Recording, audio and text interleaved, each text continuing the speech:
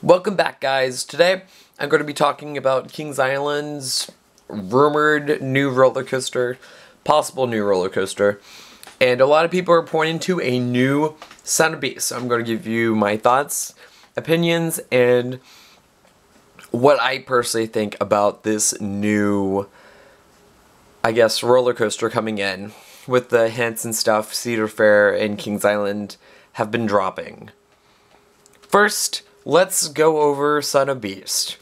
It is by far the worst fail in amusement park history. With the height of 218 feet, it is the tallest wood coaster, or wood structure, in the world at 218 feet. And even Steel Vengeance, which that's at 105, isn't the highest in the world, tallest in the world still. Son of Beast still has that record. With the max speed of 78 miles per hour, which I'm pretty sure Lightning Rod has that. So Lightning Rod has tied the record in the sense. And Son of Beast opened May 26, 2000, closed June 16th, 2009, with a 9 years of operation, less than a decade. With a height of 48 inches, you're allowed to ride, or 4 foot, and of course this is at Kings Island. I stole this off Wikipedia. Okay, my thoughts on an RMC hybrid. Well, this is if you look over to your right, that is actually a new teaser Cedar Fair has released. I can't remember if this is from Kings Island or Cedar Point. I believe it's from Cedar Point. But it says, if you've seen the big letters, Nipper 5 is alive. And Son of Beast had its station was themed to Outpost 5. So, looking at Nipper 5 is still alive, or Nipper 5 is alive, meaning Outpost 5 is still going on, and the Son of Beast is still out and about.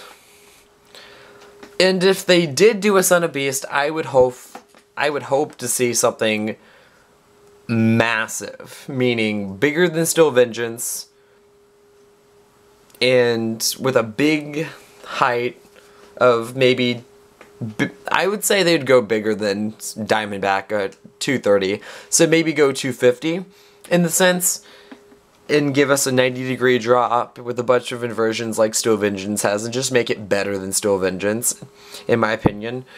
Also, another reason why a lot of people are thinking this is coming back, because Kings Island stated also in their teasers, they wanted to bring back a past attraction, and what better way to do that than bring back something that was such a failure to the park, like Son of Beast. It'd be cool to get another King Cobra, I guess, but that was a Togo stand-up, and that has no way of being able to come back, I would think. Also, another thing that makes us think it's a hybrid coaster of Son of Beast, because Cedar Point stated they were working with, from Mason to Sandusky, they were bringing steel and wood, which would refer to a hybrid coaster by RMC.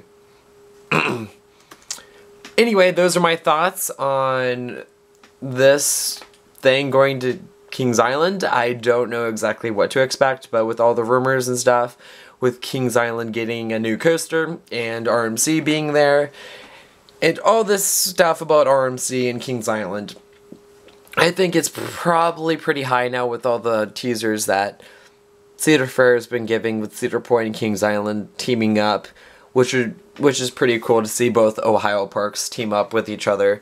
But anyway, hit that subscribe button and make sure to put on that bell, and I'll see you out in the queues.